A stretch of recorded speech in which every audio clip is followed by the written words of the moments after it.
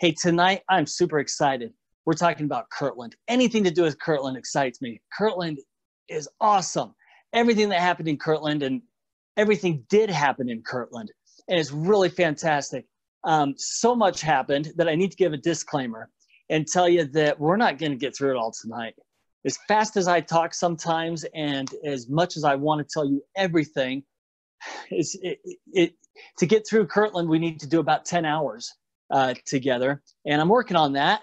And as I get more Kirtland videos out, I'll put them on the blog. I'll email them out to you, and so that you have them available. But tonight, of those 10 hours or so that would do Kirtland a little bit of justice, we're only going to get through 45 minutes or so of it. So there's my disclaimer that tonight we're just going to kind of get the ball rolling and started, and then just watch for more videos or whatever that I'm working on, and that's coming. So stay tuned. Hey, before or as we get started into Kirtland, let me give you a short story that I think is kind of fun and really, really entertaining. And it goes like this. The Saints had to leave Kirtland eventually. They ended up in far west with the Missouri Saints. And the reason they left Kirtland is because the persecution was getting so difficult. And the persecution was such that Joseph's life was in danger quite often, to the point where he had bodyguards that would be with him 24 hours a day, 7 days a week, just to be there more as a presence of some muscle that was there with the prophet, to deter the bad guys from actually going through with the threats that they were making.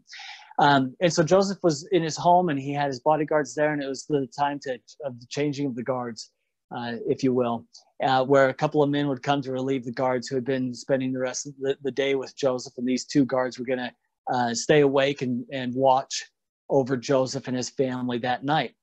Well, the one guard who was coming brought his son to introduce him to the prophet, and then he'd send his son on his way home to go and back and sleep in his own bed.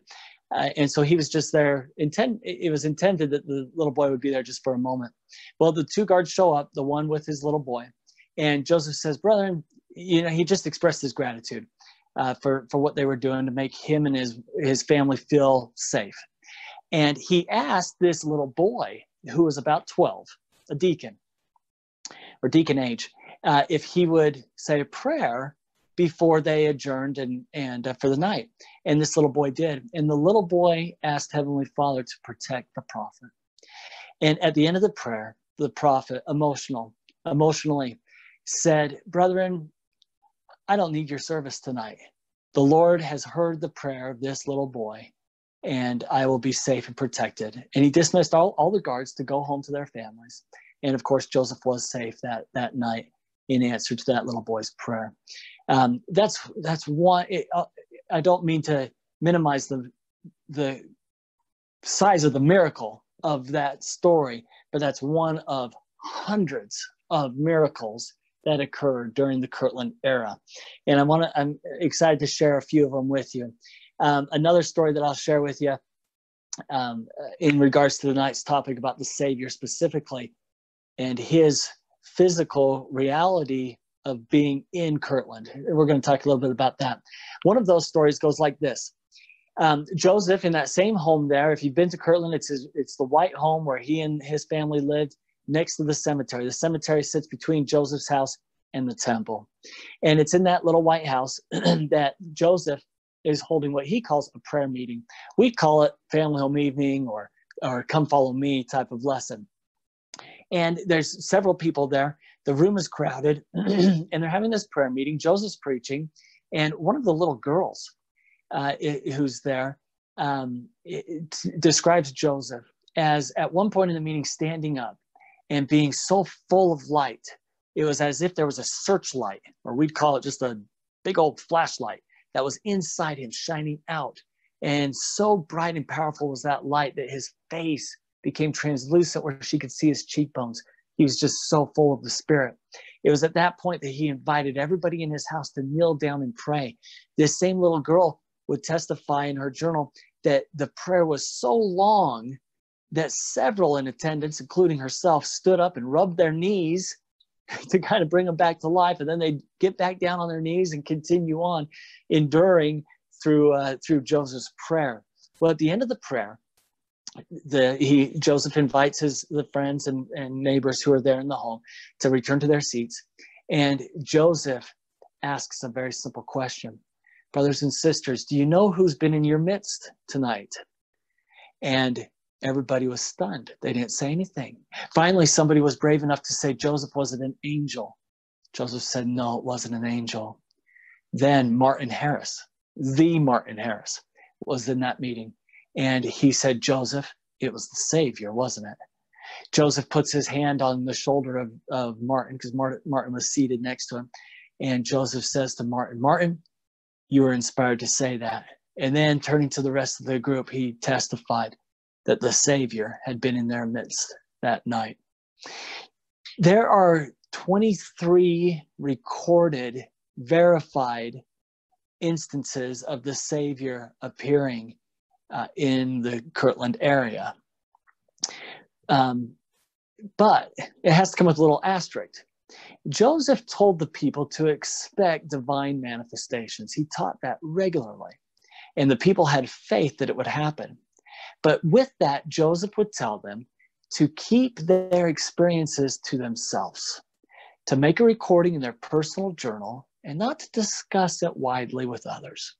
I think that was for two reasons. One, the enemies of the church were starting to come into Kirtland, and any talk of divine manifestations could have been considered blasphemous and more reason to inflame their anger against the saints. But perhaps more important than that, the second reason for keeping it to themselves is it falls in line with what the Savior taught in the New Testament. And that is not to throw pearls before swine, to keep these things sacred to yourself. Boyd K. Packer, 150 years after Kirtland, would also give the same counsel or advice, saying in part that when we have spiritual, personal experiences, it might be best to keep those to ourselves, because if we talk about them too often and treat them lightly, the Lord might not trust us with such sacred experiences as frequently as he might otherwise. So of those 23 verified recorded instances, those are just 23 times that the Savior appeared in Kirtland. George Q. Cannon, in this tabernacle in Salt Lake in the year 1887, at a time when he was a member of the first presidency, he would say in some remarks that the Savior appeared to hundreds of people in the Kirtland era, and each has a record of their own experience, is what he would say. It is a marvelous time, a marvelous experience for the saints. Joseph referred to Kirtland, the events that were coming, as Pentecostal events. You're familiar with the day of Pentecost in the New Testament. He anticipated Pentecostal-like experiences that were coming. And then when they did come, when they were happening, he would refer to them as Pentecostal events. These are the days of Pentecost, he would say. And then even in the past tense, after they left Kirtland in Nauvoo, he would often refer to the experiences in Kirtland as days of Pentecost. The saints would hear this from Joseph, and they would expect it. They would expect that their prayers would be answered, that their faith would be recognized, and in response, the heavens would open, and they would see angels. They would hear voices. Their doctrine would be poured out upon them. And it happened. It happened, and it was real. And sometimes, let me get back to that thought, but let me read to you a quote from President Hinckley. President Hinckley, he went out to the Kirtland area to dedicate the sites in the early 2000s.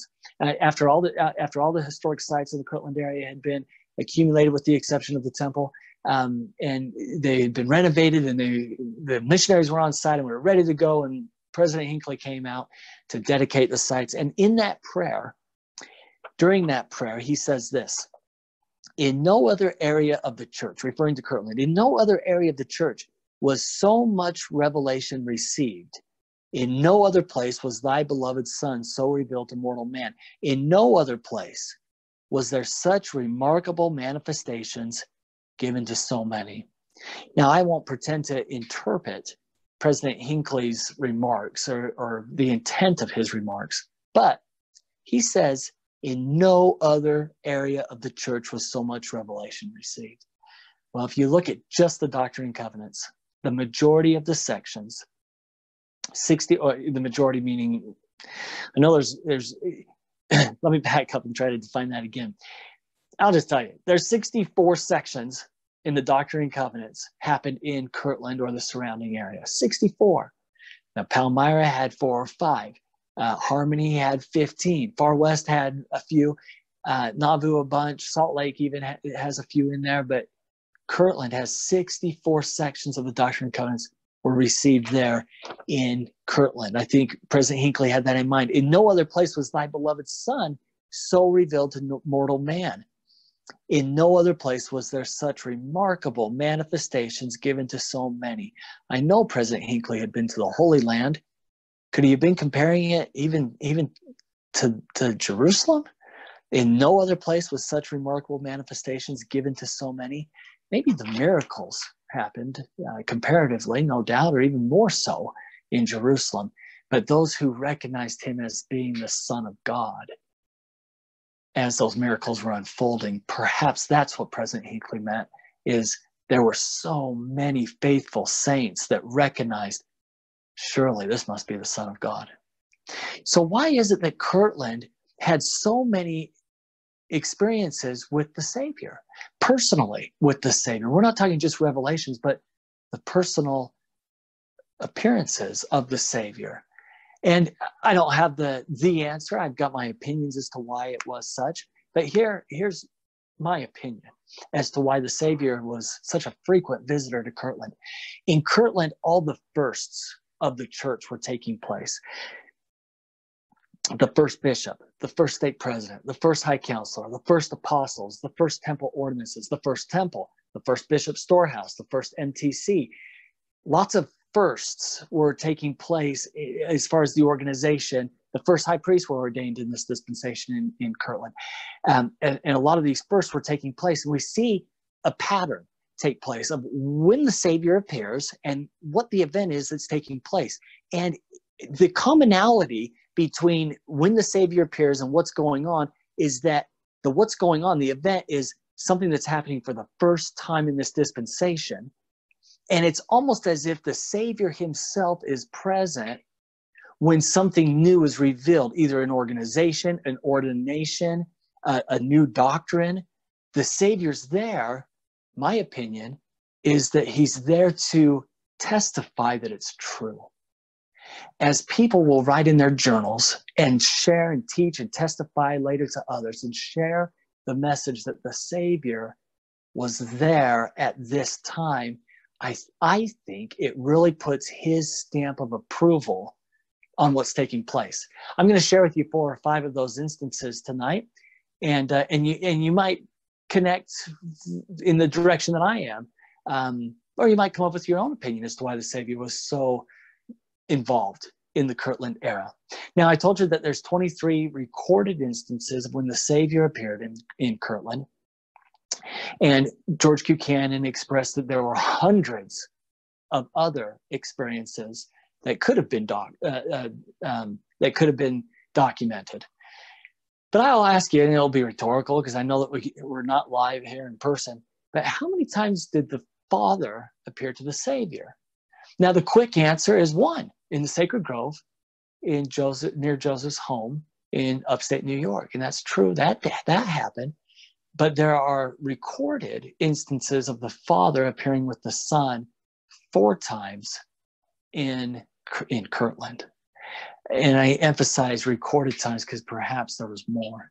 And when are those 4 times that he appeared? I'm going to share with you all 4 stories tonight. But again, it's my opinion that the Father appeared on those 4 unique events, again, to testify that this is right, this is true, and this is a good thing to be moving forward on. Okay, so that's an introduction to Kirtland. It gives you maybe a little bit of my testimony as to why I love Kirtland and why I get so excited about it, and why, as I disclaimed at the beginning, there's a lot of information that needs to be taught about Kirtland and understood about Kirtland, and we're just going to touch on it just briefly in this recording. But how do we get to Kirtland? So timeline-wise, Joseph's in Palmyra, has the first vision, obtains the plates. He moves to Harmony, Pennsylvania with his new bride, Emma. They translate the Book of Mormon. They receive Joseph and Oliver Cowdery received the Aaronic priesthood, later the Melchizedek priesthood, and the keys of apostleship. 75 to 80% of the Book of Mormon is translated. They participate in the ordinance of baptism. Persecution is such that they have to move to Fayette, to the Whitmer farm. They're there at the Whitmer farm. They complete the translation of the Book of Mormon. The three witnesses have their experience there at the Whitmer farm, and the church is officially organized April 6, 1830 at the Whitmer farm in Fayette. From the farm in Fayette, Joseph sends out 4 missionaries: Ziva Peterson, Parley P. Pratt, David Oliver Cowdery, and Peter Whitmer Jr. The 4 of them are sent to fulfill the Book of Mormon prophecy that the Lamanites would receive the gospel in the last day. Joseph defined the Lamanites as being the Native Americans. The President of the United States had just recently kicked the Native Americans out of the country. They're now living in Kansas Territory beyond the western border of Missouri. So these 4 individuals hightail it off to Kansas Territory via Independence, Missouri, which is a whole nother story. And on their way there, they're heading down the Chillicothe Trail. The Chillicothe Trail takes you from the Cleveland area of Ohio down to the Independence area of Missouri. And as they're going down that trail, they they cross through a town called Mentor, Ohio. If you go to Mentor, Ohio, it's just to the north side of the freeway that divides Mentor from Kirtland. So super close. So they're there in Kirtland. One of the missionaries is Parley P. Pratt. He's from Mentor. He goes to his friends and family, starts preaching the gospel. They start having wonderful success.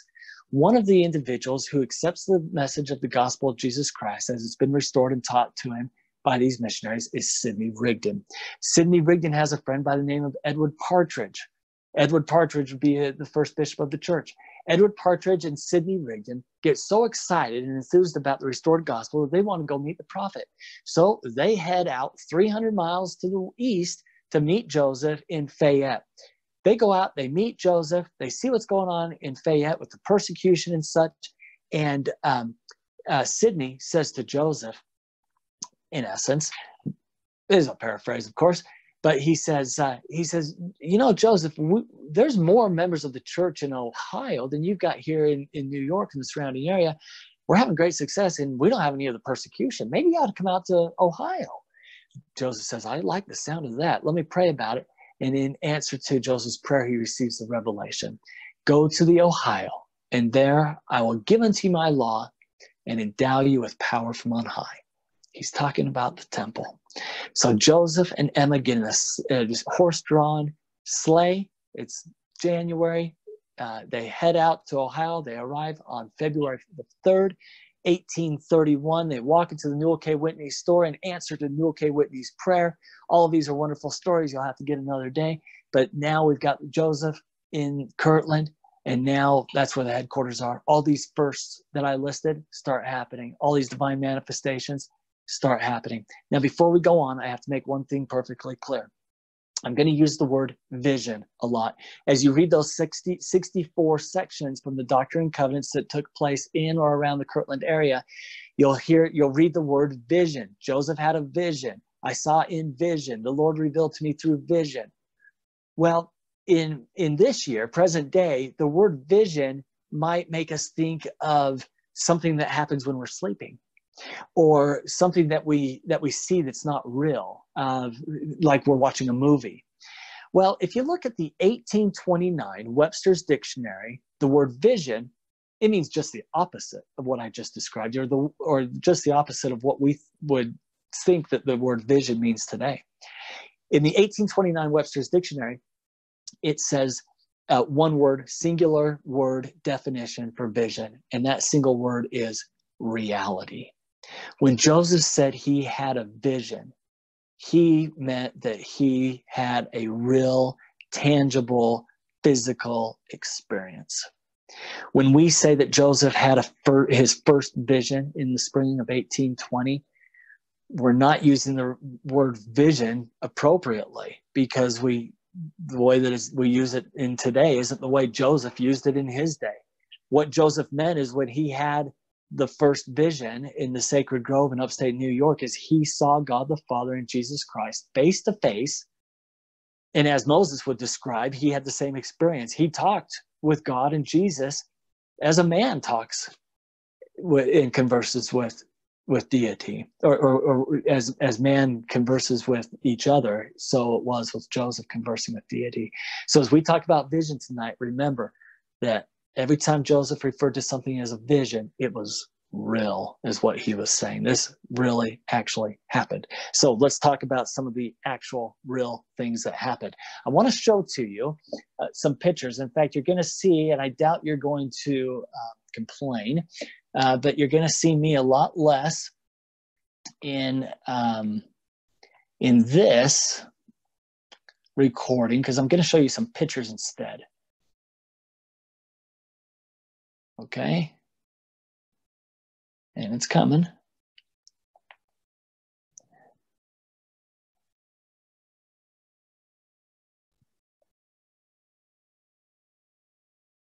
Okay. Now, what you're seeing here on your screen, there it is. This is the office of Joseph. Joseph's office in the Kirtland Temple. It's on the 3rd floor, the furthest west room that you can get to. And this is what it looks like today. This is where Joseph, this was his office. This was the headquarters of the church. This is where a lot of revelations were received. The revelations that were received in Kirtland, a lot of them were right here in this very room. I want to share with you one vision that took place here. And now you all are educated on what vision means. So in this room, some things really did happen. Okay, but I got to take you back to the year 1823. In September 1823, Joseph's praying. He gets into bed. He's just about to close his eyes when Moroni appears. He has 3 consecutive visions of Moroni. The morning breaks. He goes to work. Moroni appears again, gives him the same instruction, but this time, go to the hill and I'll meet you there. So he goes to the hill. He sees the plates. He's not allowed to take them out. He has to put the rock back over the plates and go home. The plates are still in the hill. 45-ish days later, Joseph's older brother, Alvin, dies. It's heartbreaking and devastating to the entire family. You got to remember, the year is 1823. The church has not been restored. The Book of Mormon, the plates are still in the hill, and Joseph has only had his first vision, or that first experience there in the grove. That's it. Nothing else has been revealed yet. This is the background you've got to understand for what happened in this room. So before Alvin dies, Joseph goes into the bedroom to where Alvin's laying on his deathbed, and Alvin is saying goodbye to Joseph.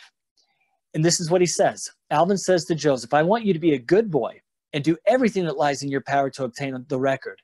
Be faithful in receiving instruction and in keeping every commandment that is given you. Now, what's Alvin saying? He's saying, I believe you, little brother. I believe that you saw what you said you saw in the grove behind the house. And I believe that you were instructed by an angel to obtain plates, but you haven't gotten them yet. I believe that you saw them. Alvin never saw them. Not a single character off the plates had been translated into the English language. Yet Alvin had a testimony that his little brother was a prophet of God, that he was selected to be an instrument in the hands of the Lord in restoring the Church of Jesus Christ to the earth. And he had a testimony that the Book of Mormon was true. Even though they didn't know, even at that time, they didn't even know that the book was called the Book of Mormon. He knew that the plates contained the everlasting gospel of Jesus Christ as revealed by him to the ancient inhabitants of this continent, as Moroni told Joseph and as Joseph told his brother. So he had a testimony. Well, Alvin dies. The minister comes and does a graveside service, And as kind of a warning shot to Joseph, he preaches that Alvin, because he hadn't been baptized, was now in hell. He was dwelling in hell among the devils who were tormenting him for life or for all of eternity, and that he was doomed to destruction, and that the family would never, ever see Alvin again. Lucy, the mother, I can't even pretend that I could comprehend the pain and anguish that she and any mother who buries their child would feel.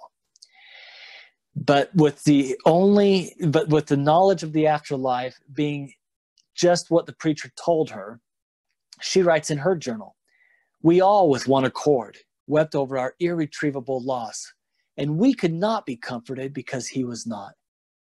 Now, a few words in there that I'll point out. We wept over our irretrievable loss. She believed that she would never see Alvin again. And we could not be comforted because he was not. Our pain cannot slow down because we know that he is in eternal torment. Well, that was Lucy's understanding for the next 13 years.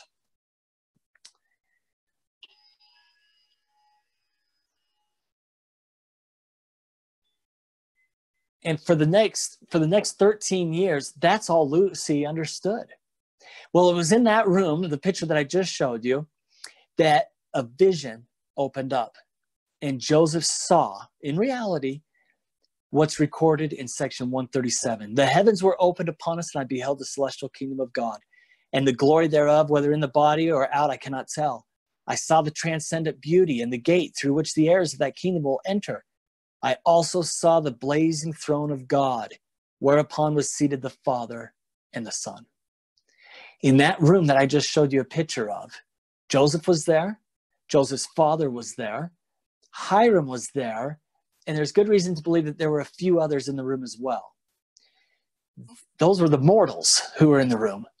Who also attended this sacred event? The Father and the Son, as recorded in section 137, verse 3. And then he continues with what he saw. I saw the beautiful streets, that kingdom, meaning the celestial kingdom, which had the appearance of being paved with gold. And then others appeared to Joseph. I saw Father Adam and Abraham, my father and my mother, and my brother Alvin, who has long since slept, and marveled how it was that he had obtained an inheritance of that kingdom, seeing that he had departed this life before the Lord had set his hand together Israel the second time and had not been baptized for the remission of sins. Thus came the voice of the Lord unto me, saying, all who have died without a knowledge of this gospel, who would have received it had they been permitted to tarry, shall be heirs of the celestial kingdom of God. Now, as I told you a few minutes ago, in my opinion, the Savior and the Father appear when new doctrine had been revealed to give their stamp of approval and to testify themselves that this new thing that's being taught is true and it's real and it's right. And that's why we had the Father and the Son. See, those men, those mortals who were in the room could later teach and testify the Father and Son were there. And this is what was taught. Therefore, if you believe in Christ, you believe in God the Father, you by default, you believe in this doctrine. And what's the doctrine that's taught? Well, Alvin, I taught you, had a testimony of Joseph's prophetic calling and of the Book of Mormon. And because he died with that testimony, he was permitted to enter the celestial kingdom, even though he hadn't been baptized. And what else do we learn in there? Joseph glosses over it because he gets so fixated on Alvin. But in verse 5, he says, I saw Father Adam and Abraham and my father. Well, I also told you the historical context of this section, that his dad was sitting next to him in the room. And yet, even though Father Smith in the flesh is sitting next to him in the room, he sees him in this vision in the celestial kingdom with Alvin. So what's the doctrine that we learn here? Families are forever, or families can be forever. So the vision closes. Father Smith, Father Smith, who is Joseph Sr., Joseph Jr., and Hiram are there. Joseph relates section 137 to his dad and his brother. Can you imagine how fast those three men descended 2 flights of stairs in the Kirtland temple, ran out the front door and down the street, threw open the screen door of Mother Smith's front door, and Joseph would have said, "Mother, it's okay. It's all right. The pain you've been feeling for 13 years can be gone, because here is true doctrine." And it's not just doctrine that we want to accept. It's doctrine that is authenticated by the personal appearance and stamp of approval of the Father and the Son. It must have been a happy day in the Smith home that night as they contemplated where Alvin was and the potential they had of being reunited with him. All these wonderful, glorious blessings that they were enjoying because of the restored gospel of Jesus Christ, they now knew that Alvin was enjoying the same, and that one day they would enjoy them with him. Okay, I want to show you another picture.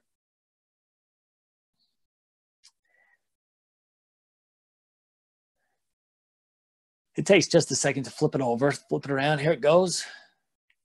Okay, now this picture, this is the upstairs room of the Johnson home. John Johnson and his wife and their several children lived in this home.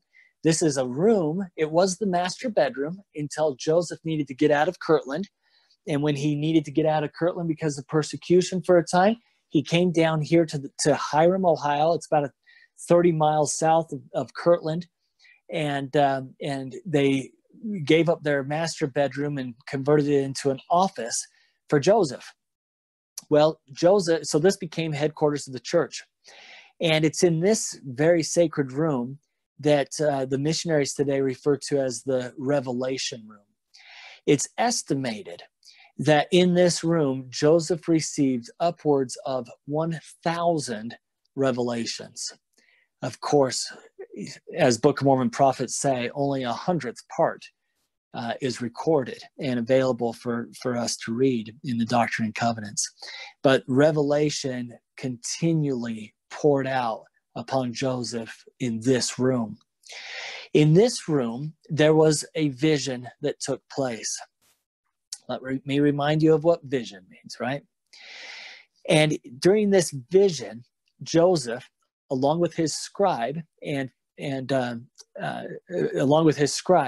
Sidney Rigdon, they would be enveloped in a vision. And what I mean by enveloped is they wouldn't just see and hear, but they were inside it. In fact, later in Nauvoo, Joseph would testify, "I don't know if the celestial kingdom came to us or we went to it, but we were in the celestial kingdom." The vision that I'm referring to is section 76. And it was of such great importance to the saints in that day as it is to us, that before it was labeled section 76, it was referred to by the members of the church simply as the vision. And what a vision it was. We won't go through the doctrine of section 76. I'd love to take an hour and do that another time. But to keep on our topic of tonight of the Savior's appearance in this room, I'll tell you briefly how section 76 went about. Section 76 is like no other revelation in all the Doctrine and Covenants. Joseph was working on the inspired translation of the Bible. Sidney Rigdon was his scribe. They came upon the 5th chapter of John, which talks about the resurrection of the just and the unjust. This was contrary to the common thought of Christianity of the day, where it was taught throughout the Christian world that there's one heaven, one hell. You qualify for one or the other. You're either a great person or you're a bad person. There's no in-betweenies. And that's the way it was taught. Well, here in section 76, as you might be familiar with, or as he was translating the book of John, he was it struck him as odd that there were different resurrections, essentially levels of resurrection, or types of resurrection, the just and the unjust. And he and Sidney inquired of the Lord as to what this might mean. And section 76, the vision, was received. The vision was not received like all the other revelations in the Doctrine and Covenants. As I said, Joseph was unsure if he went to the celestial kingdom or if it came to him. This wasn't something that he was getting through his mind as a revelatory experience. This was a real physical, tangible experience that he was having.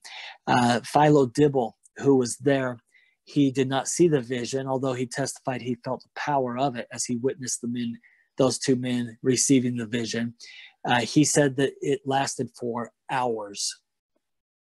Joseph and Sidney would be taken through this vision, and at intervals they would be commanded, and you can read this in section 76, where they were commanded to stop and write what they were seeing, what they were hearing. But here's how it was so significantly different. And as you go back and read section 76 and you start paying attention or looking for these details, you'll see that it's so clear as to how this was so different. One, this was what Joseph referred to as a tour through the eternities. And who was their tour guide? The Savior himself. The Savior himself took them through a tour of the eternities, first taking them to the pre-existence. They saw the council in heaven, the war in heaven, the casting out of the adversary and his followers. They saw earth life. They saw the resurrection, judgment, and the 3 degrees of glory. I'll read to you a couple of things out of that section that emphasizes our topic that we have here tonight. And that is a couple of things here, starting in verse 19. This is how the vision begins. And while we meditated upon these things, the resurrection of the just and unjust, as I've described, the Lord touched the eyes of our understanding, and they were opened. And the glory of the Lord shone round about. And we beheld the glory of the Son on the right hand of the Father, and received of his fullness. Here we have again the appearance of the Father and the Son at a time when new doctrine, completely foreign to the Christian world, was being introduced. And that was not only the plan of salvation, but the doctrine that there is a salvation available for everyone, with the exception of the sons of perdition, who are very few in number. But that a level of salvation could be obtained by all of God's children was not only new doctrine, but it was contrary to that day's Christian belief and acceptance. And so we had the Father and the Son appearing, giving their testimony that this is right, it's true. And it's how we're moving forward. Verse 22, Joseph, and now after the many testimonies which have been given of him, this is the testimony last of all which we give of him, that he lives. For we saw him even on the right hand of God, and we heard the voice bearing record that he is the only begotten of the Father, that by him and through him and of him the worlds are and were created, and the inhabitants thereof are begotten sons and daughters unto God. This is a very sacred room. You don't have to visit it to understand the sacredness of it. But the heavens were opened multiple times. And in this room is one of those spots where both the Father and the Son appeared. I want to share with you one more story. I've got 2 more. We've got to do 2 more. 2 more stories here. The first one comes from this location. This is the Newell K. Whitney store. Newell K. Whitney was a bishop of the church. The first bishop's storehouse is just behind those windows on your right when you're looking at it. It's the far right, first floor. On the far left, first floor, that's where Newell K. Whitney opened up the first Walmart supercenter. It really is what it was. And so he had a shop there. Upstairs in the far left window, just above the NK, is where Joseph and Emma's bedroom were. To the far right is a room that Joseph used as his office. Now, you can't see it from the exterior because it's just behind his office. To the back of the house is this room. This room is referred to as the School of the Prophets. This was Joseph's office for a time. Many sacred events took place in this little tiny room. In this room, Joseph would gather the future leaders of the church, and he would teach them the doctrines of the kingdom. He would prepare them to be the future leaders. And that's why it was called the School of the Prophets. Lots of things were revealed in here. And Joseph had revelation in this room and also in the adjoining room, which was also his office. But in this room, the first presidency was sustained and set apart. They had the first solemn assembly. You may have participated in the solemn assembly when past presidents of the church have been sustained in general conference. That's exactly what happened in this little room. Joseph called Sidney Rigdon as first counselor and Frederick G. Williams as his second counselor. They were sustained by the men who were in the room, and then they, one at a time, sat and were set apart in their respective callings. This is the location of the first presidency. Joseph told the brethren who were to be coming to that meeting that if they prepared themselves, that they would see heavenly visions, and they did prepare themselves, and they did see those heavenly visions. Here is the quote from Joseph: "I laid my hands on brothers Sidney and Frederick and ordained them to take part with me in holding the keys of this last kingdom. I gave the brethren a promise," this is what I was referring to, "that the pure in heart should see a heavenly vision, and after remaining a short time in secret prayer, the promise was verified." You see, Joseph set them apart, first and second counselor in the first presidency, the first presidency since the days of the apostles. And then they knelt down and they prayed silently, everybody on your own. I'll continue with Joseph's quote. And the promises were verified, for many present had the eyes of their understanding opened by the Spirit of God, so as to behold many things. Many of the brethren saw a heavenly vision of the Savior and concourses of angels and many other things, of which each has a record of what he saw. Zebedee Caltrin was in the room that day, and he said this: "I saw him, and suppose the others did." And Joseph answered, "That is Jesus, the Son of God, our elder brother." Then, speaking of the Father, Zebedee said, "He was surrounded as with a flame of fire, which was so brilliant that I could not discover anything else but his person. I saw his hands, his legs, his feet, his eyes, nose, mouth, head, and body in the shape and form of a perfect man. This appearance was so grand and overwhelming that it seemed I should melt down in his presence. The sensation was so powerful that it thrilled through my whole system, and I felt it in the marrow of my bones." He also related, "The prophet Joseph said, 'That is the Father.'" And Zebedee concludes his testimony by saying, "I saw him." John Murdoch speaks of this occasion. "During the winter of 1833, we had a number of prayer meetings in the prophet's chamber. In one of those meetings, the prophet told us, if we could humble ourselves before God and exercise strong faith, we should see the face of the Lord. And about midday, the visions of my mind were opened, and the eyes of my understanding were enlightened.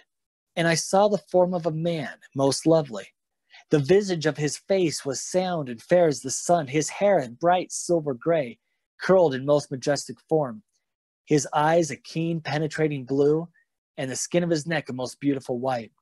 And he was covered from neck to the feet with a loose garment, pure white, whiter than any garment I had ever seen. His countenance was most penetrating and yet most lovely. And while I was endeavoring to comprehend the whole personage from head to feet, it slipped from me. But it left on my mind the impression of love for months that I had never felt before to that degree. Now here's John Murdoch. He's in this room. He just participated in a solemn assembly. The Savior appears. Joseph stands, points to the Savior, as Zebedee Coltrane testifies. And Joseph says of the Savior, that is Jesus Christ, the Son of God. And after the Savior departs this room, the Father appears. And John Murdoch gives us such a detailed description of exactly what the Father looks like. But what was it that was most impressive to him? Did you catch it in the quote? He talks about his eyes, his hair, his feet, what he's wearing, the glory, the light, the color of his hair, his skin. But what was it that left the impression on him for months? The feeling of love. It was the feeling of love that impressed him more than, here's God the Father in our presence. The feeling of love outshined the brightness and glory. It outshone the colors and the experience of what was happening. It was the love that overtook all of those other considerations, which was just the opposite of everything being taught about God in those days. You see, in those days, it was you got to fear God because he's going to look for an opportunity to smite you to hell. And here comes the restoration of the gospel of Jesus Christ, which says, no, that's not right. And we're not going to believe in those false traditions any longer. Our Heavenly Father gives nothing but a feeling of love. And to back that up, Joseph has the vision down in the Johnson farm saying this loving God, through the atoning grace of his Son, is going to save, to some degree, everybody. Now, there's salvation to one degree or another, but there is a type or a limit of salvation available for all. This is turning the Christian world on its head. And the saints, the women and the men and the children, they're embracing it, not because they do like it, but not only because they like it, but because it feels right. It's coming together. They're getting their testimony, just as each of us, individual members of the church, we must gain our own testimony by way of the Spirit. Although they're seeing the Father, they're seeing the Son, they're seeing angels. In the Kirtland Temple, if we were going to spend time on the Kirtland Temple tonight, we would talk about the day of dedication when angels were seen, voices were heard, the choirs of heaven were ringing out. But although that was reassuring and comforting, and it buoyed them up as to what they were a part of, each of them testify, as I just read these individuals testifying, that it was the Spirit that cemented their testimony of the reality of the restoration. And that's just how it works for us in today. Let me conclude here with one more appearance of deity. This one happened in the Kirtland Temple. I just told you I wasn't going to talk about the Kirtland Temple. I meant the construction of the Kirtland Temple and the events that took place and the day of dedication. And we could spend 3 or 4 or 5 or 20 hours on the Kirtland Temple. But let me just share with you briefly something that happened here on these pulpits. If you'll turn to section 110, this is where I reference this. The Savior appears in the Kirtland Temple many times. I told you the story about appearing in regards to Alvin's salvation. That was in the upstairs room. This is on the west end of the Kirtland Temple on the main floor. And Joseph, this is on April 6th, a week after the temple had been dedicated. And Joseph and Oliver go up to the pulpits. They draw down these curtains. They call them a veil. don't confuse it with the veil of today's temple. It was a separation. It was to divide the room. And so they drew down that veil to be alone, and they started to pray to the Lord. And what happened is recorded in section 110. And again, Joseph refers to this as a vision, and we know better about what a vision means. So the Lord appears on those pulpits. Verse 2 of 110. We saw the Lord standing upon the breastwork of the pulpit before us, and under his feet was a paved work of pure gold in color like amber. His eyes were a flame of fire. The hair of his head was white like the pure snow. His countenance shone above the brightness of the sun, and his voice was as the sound of the rushing of great waters, even the voice of Jehovah saying, I am the first and the last. I am he who liveth. I am he who is slain. I am your advocate with the Father. Behold, your sins are forgiven you. You are clean before me. Therefore, lift up your heads and rejoice. Let me make two or three commentaries on these verses. One, we saw the Lord standing upon the breastwork of the pulpit. That's the picture you're seeing. He describes what the Savior looks like. Now, why did the Savior come? He tells us later in section 110, he came to accept the house. The house had been dedicated. The Savior accepted it. And because he accepted it, he was able to do a lot of things, but here's the top four. One, Moses, Elias, and Elijah were able to return, bestowing keys of the priesthood upon the heads of Joseph and Oliver. Now, we could say the restoration's taken place. It's not complete, as we know from today's prophets and apostles. The restoration is still continuing, but we've now got all the keys have been restored.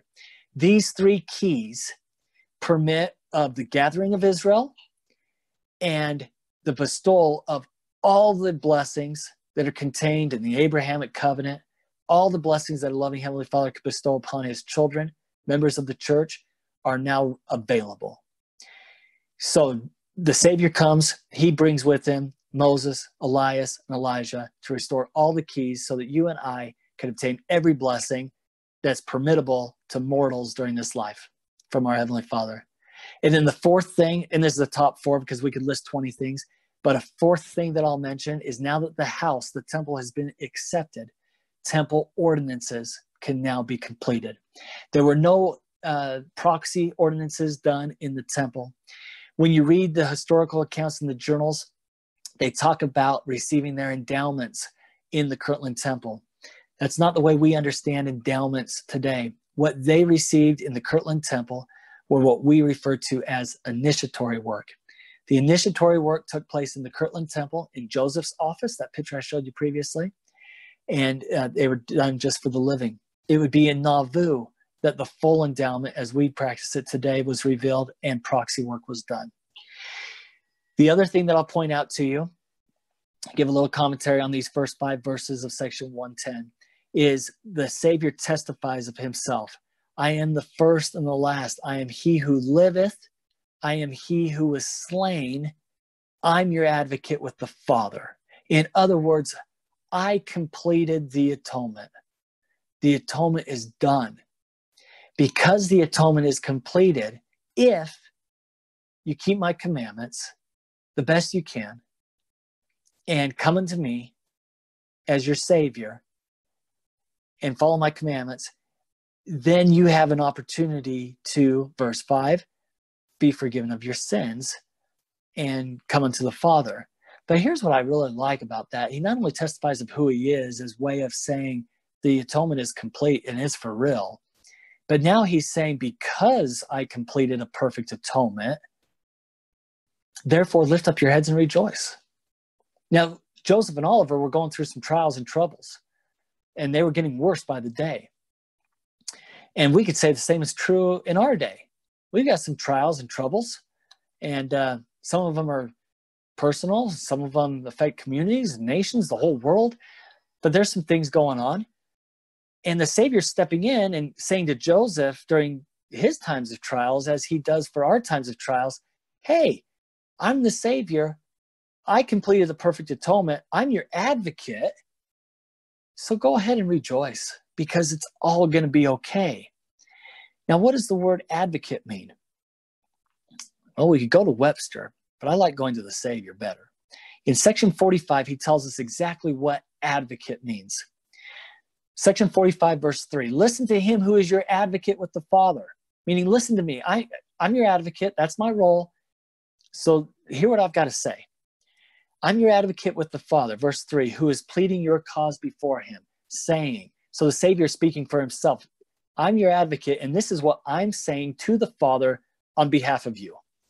Father, behold the sufferings of death of him who did no sin, in whom thou wast well pleased. Behold the blood of thy Son, which was shed, the blood of him whom thou gavest, that thou might be glorified. Wherefore, Father, spare these my brethren that believe on my name, that they may come unto me and have everlasting life. Now, we've talked about the appearance of deity, the Father and Son. We've talked about why they appeared. And I've given you just a few examples of some of the times that they've appeared. And I've concluded with section 110 and 45 as my testimony and as my opinion as to why they came to Kirtland so frequently and so often, was to teach that Jesus Christ is the Son of God, that he is our advocate with the Father. And it's as Joseph said, that by him and through him, we can one day return to live with our Heavenly Father. And of all the doctrines that are contained in those 64 sections of the Doctrine and Covenants that were revealed in Kirtland, I think that's the point of it all. And I'll share with you from those 64 sections a few verses of the Savior testifying of the same. Just a few phrases of those. I was in the beginning with the Father and am the firstborn. I am Jesus Christ, the Savior of the world. I am he who was lifted up. I am Jesus that was crucified. I am Jesus Christ, the Son of God. I am from above. I am over all and in all and through all. I am Alpha and Omega, even Jesus Christ. I am the Lord of hosts. I, the Lord, even Jesus Christ, am the Son of the living God. I am the true light. I am in the Father and the Father in me. I was in the world and dwelt among the sons of men. I am he who liveth. I am he who is slain. I am your advocate with the Father. I am the Lord of glory. I was crucified for the world. So of all the reasons that perhaps the Savior appeared in Kirtland, perhaps the greatest reason of all is to come and testify of himself so that we might believe in him, come unto him, and be able to qualify to return to our Heavenly Father. And this I testify of in the name of Jesus Christ. Amen. That is a small snippet of Kirtland. I'm going to be working on a lot more Kirtland stuff. And if you'd be interested, then go ahead and visit the blog and check out the videos. They're available and they're there for you. This recording is going to be posted on there, as well as all the others that I make. It's tomcpettit.com is the blog. If you got any questions, shoot me an email. If you got a topic that you'd like me to maybe research on and do a few minute broadcast on, I'd be happy to do that too. If you send me an email, I'll be happy to look at that perhaps. But other than that, I thank you for attending and joining. I hope this was worthwhile to you and not a waste of your time, but I hope that it was beneficial and perhaps something that you expected, and maybe we'll see you next time. But for that, have a wonderful evening and good night.